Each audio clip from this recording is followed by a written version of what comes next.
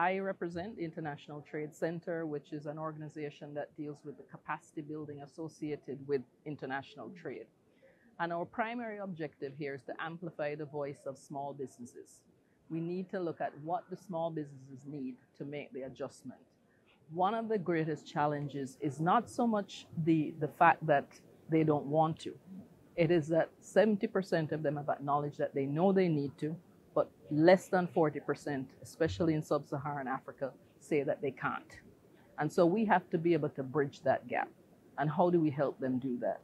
In several ways, what we do, for example, is we work with them on capacity building, and especially in agriculture. Yesterday, they had the decision on the food security, and that was a very important decision because it looks at the fact that agriculture is one of the greatest contributors to climate change and deforestation. So how do we address that? We work, for example, I'll give you an example from Ghana. Ghana, as you know, is the second largest exporter of cocoa in the world. They have 3.5 million farmers involved in cocoa, which is huge. And as a result of that, they have engaged in some deforestation over the years. And as a result, they've also had lower yields of cocoa. So what we did is we worked in a project which we call Sankofa. And we've been working with a group of 100,000 farmers in what is the biggest cocoa union, as well as the Cocoa Development Board in Ghana. And through that project, we have worked on helping them with climate smart agriculture, multi-cropping, wastewater management, energy efficiency, and so on. As a result of that, we have been able to reforest 400 hectares. 400 hectares. We have also been able to sequester 75,000 tons of CO2, putting it back in the atmosphere. We've also been able to enable them to export 8.5 million in terms of increased exports for cocoa, and they've gotten fair trade surplus of 2.5 million. So it really makes a difference, the fact that they have not only been able to help save the climate and reforest, but they've also been able to increase their income. And so it's a win-win for everybody. The other thing that we've been looking at in terms of, how do we work on the process of enabling SMEs to do the climate change?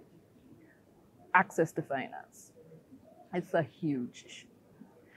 And one of the biggest challenges with access to finance is that only 1.7% of small farmers across the world get access to any of the climate finance, 1.7% of that finance.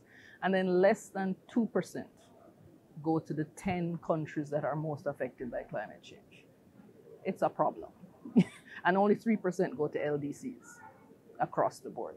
So we're talking about, very low amount of money.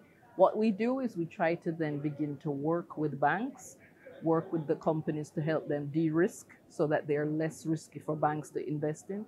We work with impact investors. We work with funds, guarantee. We just signed with the Green Climate Fund yesterday, a letter of intent to work together to enable us to harness for the small businesses. So that's why we're here, in short. Well, loss and damage, the commitment, I'm really happy that they've reached an agreement because I know it was really tentative, and I have a friend who's been involved in the negotiations who actually was one of the architects of the Bridgetown Initiative from Barbados. And the fact that we've been able to secure a deal is a good thing. 100 million pledge is also good.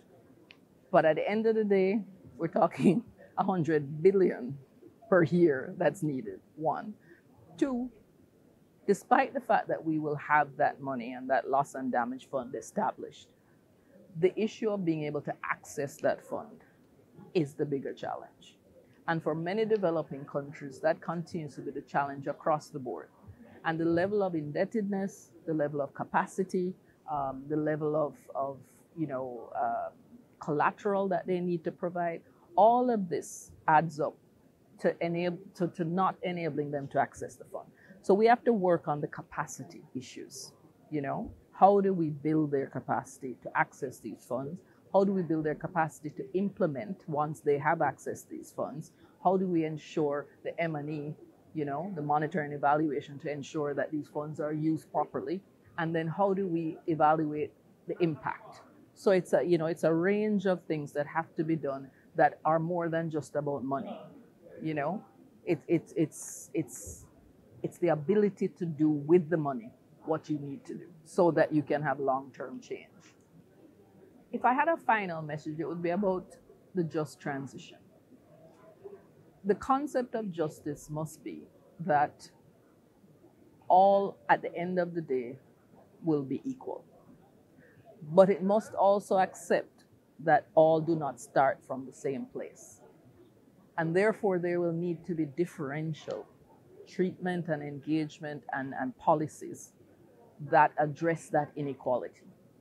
At the end of the day, the objective is to leave no one behind. But to be able to leave no one behind, you have to put in place measures that are going to level that playing field and allow everybody to benefit from the change and the new climate reality.